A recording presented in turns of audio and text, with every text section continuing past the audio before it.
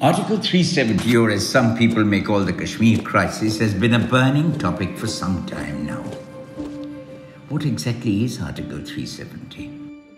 Included in the Indian Constitution on October 17, 1949, the article allows Jammu and Kashmir to draft its own constitution, thereby exempting the state from adhering to common set of laws that govern the rest of the country, which basically means the Indian Parliament's legislative powers do not apply to J&K. Along with Article 370, Article 35A of the Indian Constitution also gave some special privileges to the people of the state, which was introduced through a presidential order in 1954. So why is there a hue and cry about it recently? To understand this phenomena, let us first ask, why is Jammu and Kashmir controversial? The beautiful, spectacular Himalayan region of Kashmir is a place of envy for both India and Pakistan.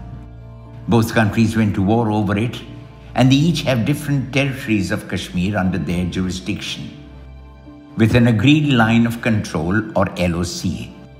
Because of Kashmir's special constitutional status, they could not make their own rules relating to permanent residency and fundamental rights.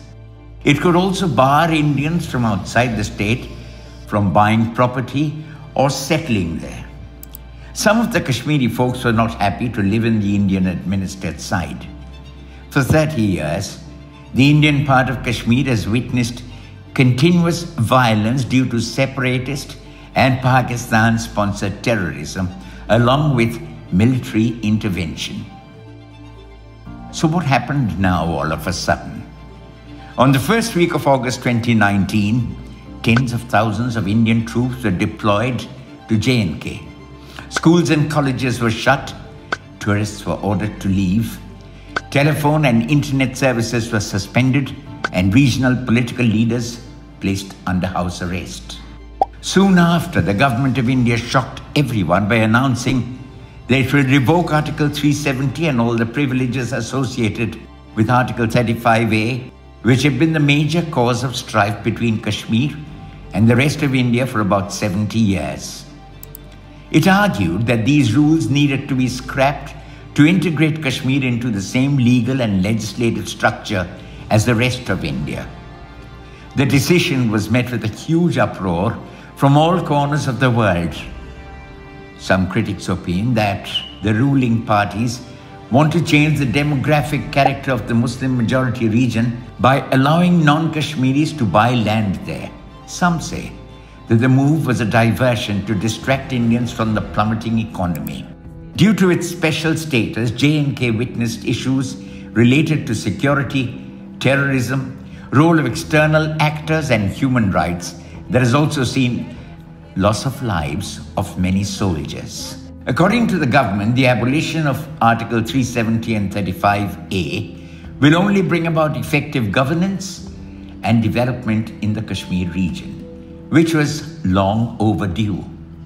Due to the sudden way it was implemented, the abolition was bashed by social critics on a humanitarian ground as an unbiased majoritarianism. Expert opinion was sharply divided. Cutting off all communication lines in the valley along with putting their leading politicians into custody was an extreme decision. Many believed that it showcased despotism, while some thought that it exhibited dominance over the frequent terror attacks by Pakistan. Constitutional expert A.J. Nurani told BBC that it was an illegal decision akin to committing fraud. Whereas Subhash Kashyap, another constitutional expert, told news agency ANI that the order was constitutionally sound. An article by Amnesty International read, "So far the government's response to dealing with the protests in the state has been heavy-handed and have led to gross human rights violations such as blinding, killing and traumatizing people over the past few years." If we can look at the abolition from a constitutional angle, we can see that J&K's constitution never mentioned the word minority, and hence, in the Muslim majority region, the rights of the minority were never questioned. In fact, Jammu and Kashmir was the only state in India with no tribal rights. In 1957, thousands of Valmiki Dalits were brought from Punjab as government sweepers. Under Section 35A, they were not given an SC certificate and couldn't even get a government job other than sweeping. This barred them from availing any benefits listed under SC provisions. Revocation of Article 370 and Section 35A came with a big bang and a state of despondence for many. But for the right wing and several defenders of the Constitution, it was a decision taken too late. Now you know both sides of the story. What's your opinion?